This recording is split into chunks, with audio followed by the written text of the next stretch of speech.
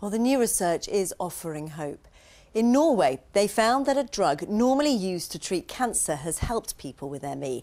And those scientists have been in Norwich today to talk about a trial of that same drug here. They've been working closely with those at the Institute of Food Research.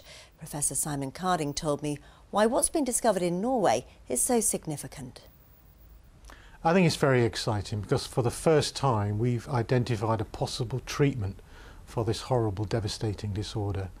And it really highlights that there's probably something really fundamentally wrong with the immune system in these patients, which, if that is held to be true, then it clearly gives us insights into all sorts of potential therapies and interventions. So it's very significant. And what we're talking about here is a cancer drug, isn't it?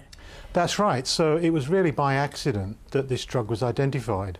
So Dr. Øystein Flug in Bergen was treating patients with lymphoma with this drug, some of which had ME, and he found out a treatment that the ME symptoms improved significantly, and that's led to various trials to sort of consolidate that finding, which he has done now.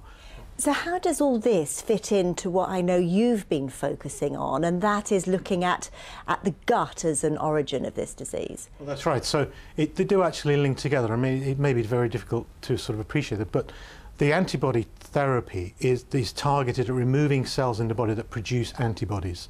Now, we believe that the trigger that is responsible for producing these bad antibodies originates in the gut. So by eliminating the source of the antibodies, you can provide an effective therapy. We are trying to identify what might trigger these cells to start making the antibodies in the first place. We would not be doing what we're doing today if it weren't for the money that's produced by or offered by the patients themselves. So it's entirely their efforts in raising funds that's allowed us to get to this point now. So where do you go from here then? I mean, trials here in Norwich, is that the plan? We are very interested in developing that, and with the help of Invest in ME charity, we are looking at trying to replicate these really outstanding results that the Norwegians have here in this region at the Norfolk and Norwich Hospital with patients from the Norfolk and Suffolk region. So it's really exciting times for ME research, and we're building Norwich as a centre of excellence for ME research.